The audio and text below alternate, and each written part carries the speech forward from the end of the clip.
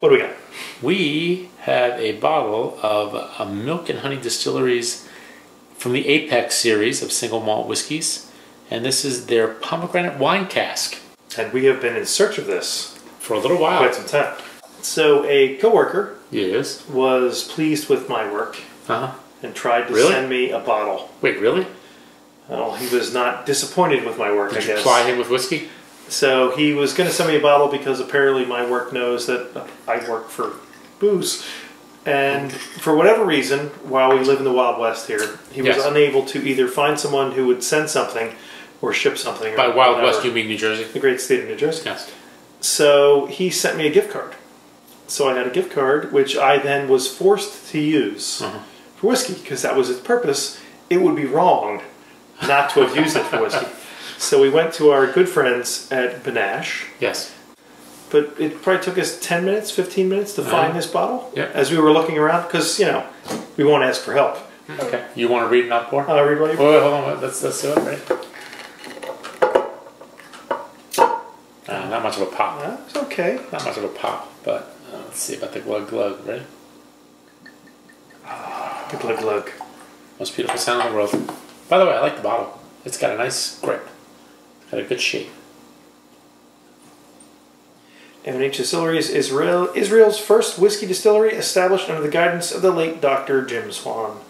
We build a team of enthusiastic people who make everything possible.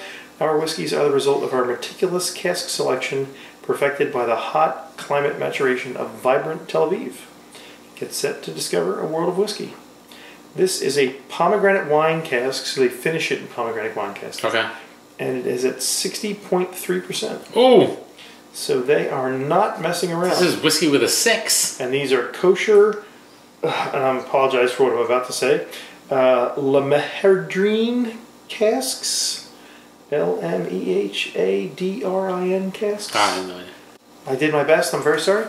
So they are special pomegranate wine casks that they get from their local vendors, and they age it in that. So it's finished in that for a period of 6 months. Okay. And the rest of the time is in what? It's a small batch single malt whiskey, and it's aged in ex-Bourbon casks and finished in fortified style pomegranate wine casks for a period of 6 months. Nice. Wow, that's quite the nose. It is a fruit bonanza. I couldn't say that it smells like pomegranate because I really don't know what pomegranate smells like, but I know what it tastes like. Very rich, very rich and like plummy, and lots of like dried fruit. Like a lot of stone fruit. Some vanillas and some butterscotch too. It's nice. Maybe some like cherries or some kind of like cherries or fruit, plums, something with a pit. Yeah. It smells great. Nice. It smells really good. Now it's what was it again? 60 point what? 60.3. Whiskey with a 6. I am all 6s and 7s over this whiskey. I like whiskeys with a 5. I think I'm scared of the 6s. Did we cheers on this? We did cheers on this, but one more for time. something like this, we get cheers again. Cheers. Mazel tov. There you go. Is that fair? That's appropriate. Is that fair? We are in Cherry Hill. And so, And it is M&H. We're in like little Tel Aviv, practically. Though you know what's interesting about Cherry Hill? You can't get a good hummus anywhere. I don't understand. I don't know. Cards and letters? I'm just saying. Now, if I go over the bridge and we go to Zahav, whole other animal. Whole other animal. Oh, smells great. On the back end, you get the little you get the afterburners, but at first, it's not super hot. It's hot enough. It doesn't seem like 60. No. But it's not 40. No. There's a good bit of sweetness. The heat is more like a vapor than it is, say, cinnamon or anything like peppery. And I'm getting like dried fruits. Yeah. And like maybe a little bit of coffee on the back end. I'm getting like a lot of like really dark, rich brown sugar. Yeah. Like a dark brown sugar, like kind of almost like burnt to a degree at first. That's what I'm thinking, like the coffee, like the burnt kind of coffee flavor. It's not particularly oily. It's actually almost light and wispy. Yeah. Like there's no oiliness at all. It's almost a little bit like, I'm not going to say watery. I'm going to say more like vapory or wispy. Just kind of like the way it is. Just kind of like, I don't know, what do you call that? Flashbang grenades kind of thing? But it's not super hot. I'm going to say it's velvety. Yeah. not flashbang grenades. And that it's not, while it's 60%, it's not super hot like peppery or cinnamony. It's just more like a vapory kind of flavor to it. I just put 5 drops of water in here. I don't know It's if you just want got a, yeah, I will. try the same. It's got a very rich quality to it, though, I think. You know?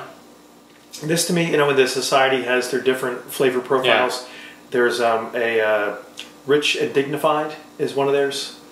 To me, this seems like an old flavored whiskey. But it's not. Oh God, no. What's it age? Like 2 years? If that? 2 years, 3 years tops. Because quickly it ages. Tel Aviv is in the desert, and it's hot. But it seems like one of their rich, rare, and dignified kind of things. It's just very nice.